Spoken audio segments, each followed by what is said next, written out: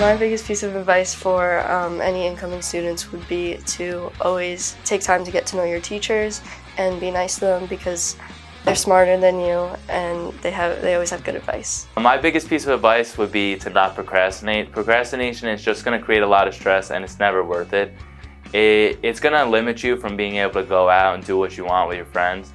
And honestly, it could lead to your grades being worse and you not being able to do what you want in terms of like applying to colleges and stuff like that. Your time here flies. I know my 4 years flew by, and I would just say cherish your moments. And sometimes it's better to put down your notes and studying to hang out with your friends. My biggest piece of advice would be to take the risks and take the chances and take the opportunities presented to you, because when you're a freshman in college and you look back at your high school experience, are you going to remember, oh, I had math or I had English, or are you going to remember the different experiences and the different memories that you created?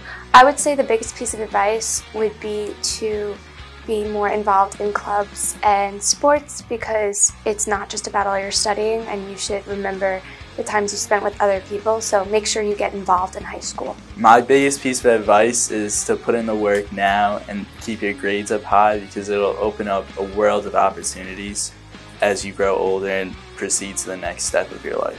Take advantage of the fitness center downstairs. Be nice to the bathroom monitors, they could be your best friends.